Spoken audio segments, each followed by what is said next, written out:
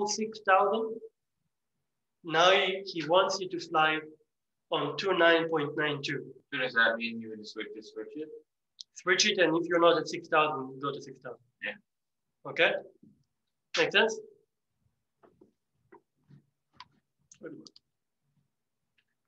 All right. High airspace is above 18,000 and above. Low airspace, low level airspace is 18,000 and below, right? So technically, 18,000 is already high level.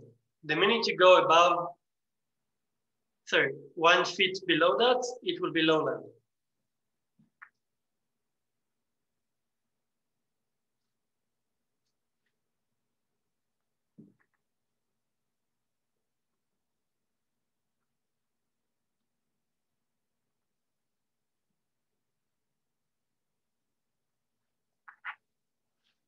Okay, and if you want, you can take a picture to help you out a little bit, but this is what they mean by the dimensions, okay?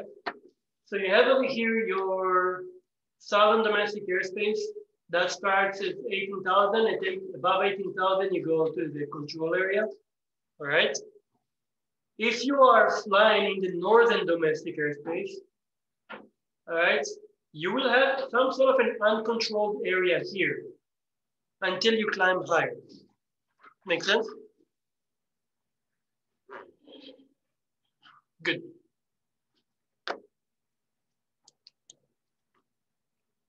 So does that mean that, like, if you're certain, could you go back to the second?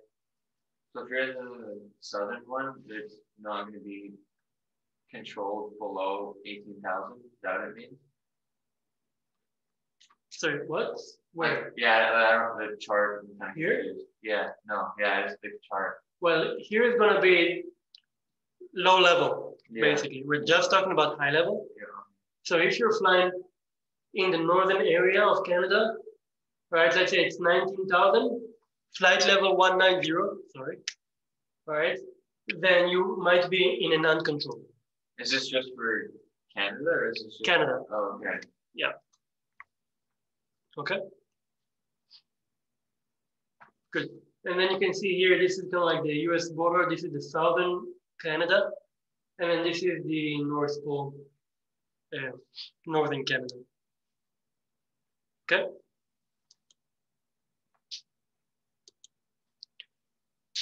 Airspace can be defined as either controlled or uncontrolled. All right. Sure, you can write that down a little bit. Highways in the skies are called airways or air routes, and they are fixed RNAV routes. All right. Take note that RNAV is basically GPS. Oops.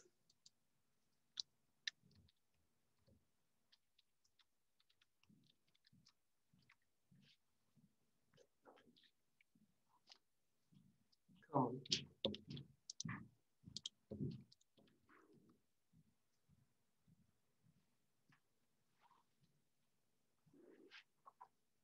Okay.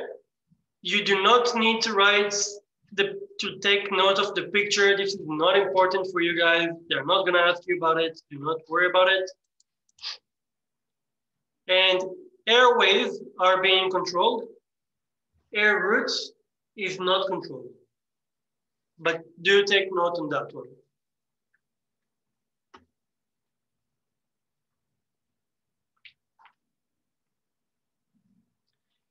Easy ways for me to remember is that airways is one word, so it's together, so therefore it's controlled.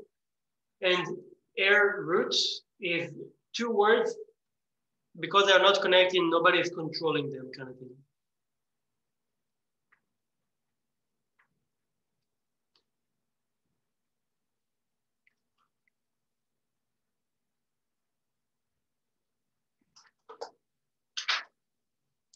Got it?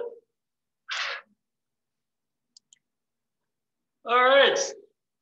Don't need to write that down. This is just for just to tell you how many controlled airspaces we have. So we have the control zone, we have terminal control, we have control area extension, and all of that is technically depicted in this picture over here, right? You can find this picture online, right? Yeah. So that's just a popular picture online to kind of like explain. When you guys are flying, right, just to kind of like help you a little bit with that, you do have above here the terminal control area. So that's for high level airplane. As you guys are flying, all right, the way they did that, all right, as you guys are flying and getting closer to the airport over here, you're going lower and lower and lower. So they will transition you, right? They will move over and put you in a transition area, still controlled, but that transition area will help you avoid the low-level airplanes like us, okay? And then as you get even closer to the airport, you will just be, they'll switch you to the control zone, to the control tower, okay? So that's how you do it, right? So you start, same thing when you're taking off, right? You're taking off, the tower will tell you to eventually, if you're climbing higher, to talk to the transition guide. After you talk to the transition guide, you'll talk to the terminal control area and such. Okay? So they made it look like as if you're taking off and landing kind of thing. All right?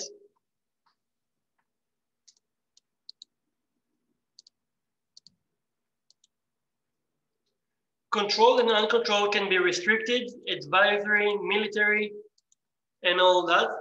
No need to write it down. This is in your map. If you have your map, it's on there, all right, on the legend, okay? CYA means advisory, all right?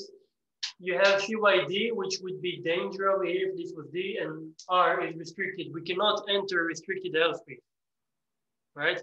Whenever you see CY and the letter here, it's always going to be class F, special use, okay? When we're going to the practice area to practice our stuff, it's a class F. But for us, it's going to be just advisory.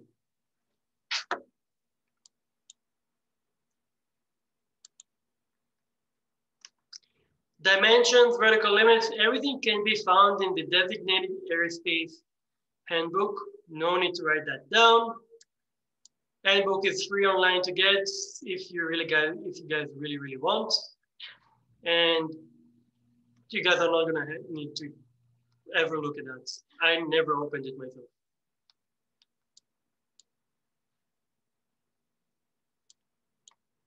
All right, so do write that down. Canadian domestic airspace has a northern and southern domestic airspace. All right, so Canada is divided into two.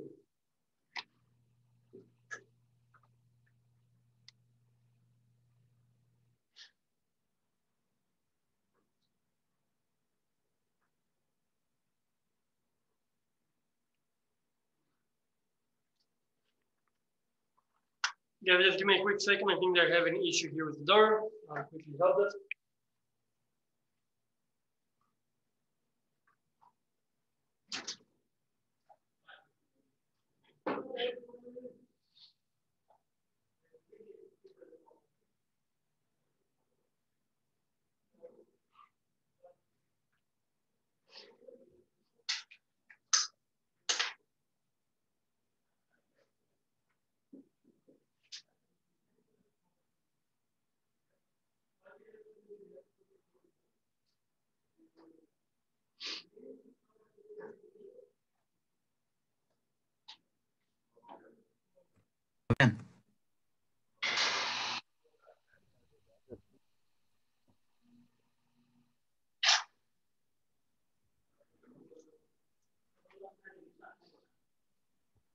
Hello.